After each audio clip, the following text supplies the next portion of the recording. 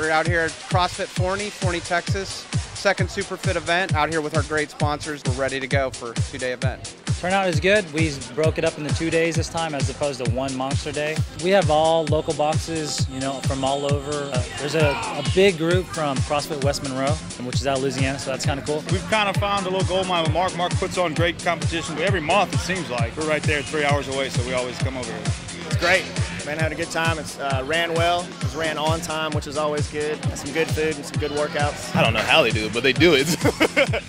they do a tremendous job on getting everything together, having the locations, setting up the WODs. The WODs are great. And the great thing about CrossFit Forney is that we have so many new members, and all of them are thrilled to be here today, but a lot of them, this is their first competition. So WOD 1, max weight, squat, clean, thruster in 6 minutes.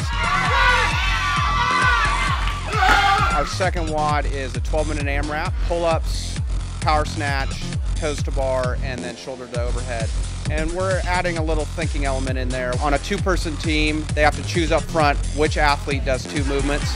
Once they decide, they can't change in the middle of the workout. It kind of works out if you have a really strong guy, he stays on the barbell. If you have a bodyweight ninja, he gets to stay on the pull-up bar.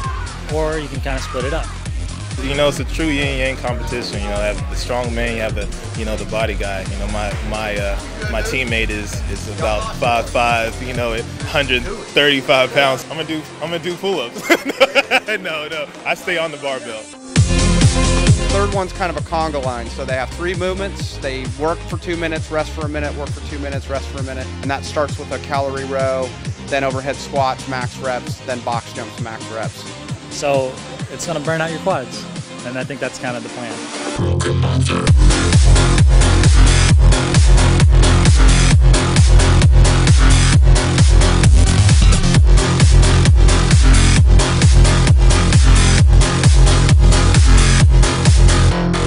Mark and I have had a good working relationship for many years, and that makes it easy. It's a great partnership.